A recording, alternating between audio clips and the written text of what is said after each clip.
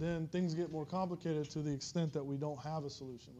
We can't solve it, right? So in real reservoirs, we have 3D, spatially varying permeability, porosity, time varying viscosity, geometries that are not always regular, right? I mean, they're irregular, tight pinch outs in reservoirs and other things. We have sources and sinks that can be spaced irregularly all over the well.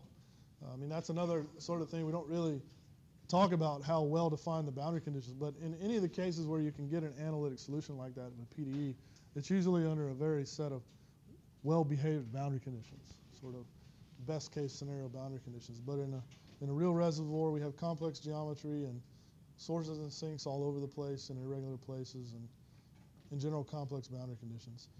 And again, this is the equation, right? So this is in 3D. Previous we had a phi right there, but this is what phi looks like, right? It accounts for, or rather, this is what the gradient of phi looks like, right? So you have the divergence of this whole quantity is equal to that, and that's just for single phase flow under all those assumptions that we made.